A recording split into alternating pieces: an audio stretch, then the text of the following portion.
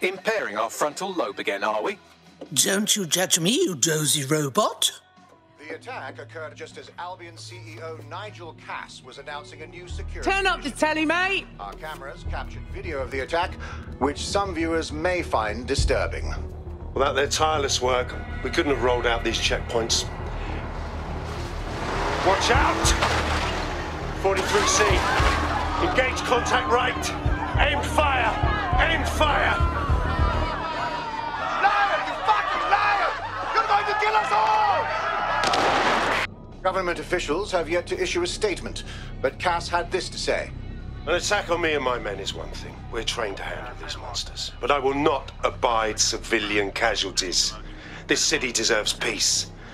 And I promise you, London, we carry on as we are, these attacks will continue. But we don't need to live like this. Scared to leave our homes. Criminals, terrorists like these can be stopped before they even start. And I have a plan to do just that. Your police and politicians may have stopped fighting for you. But I will never stop. Thank you. This is what I'm talking about. Cass ought to be in charge of things. The hell he should. He's just another greedy bastard. Nigel Cass is the only one who gives a fuck about this city. Twat! Oi, break it up. Keep it civil. Seriously? Fucking hell. Tell me you lot met with my contact and he had nothing to do with this. Your man never showed up, Hamish. But come on, this was a show. It has Cass written all over it. If I'm wrong, I'll eat my hat.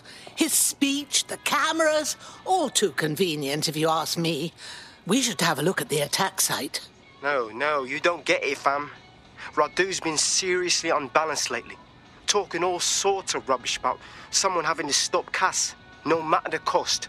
Timing's too pat. Cass announces this new security initiative and then he's attacked in public. No way.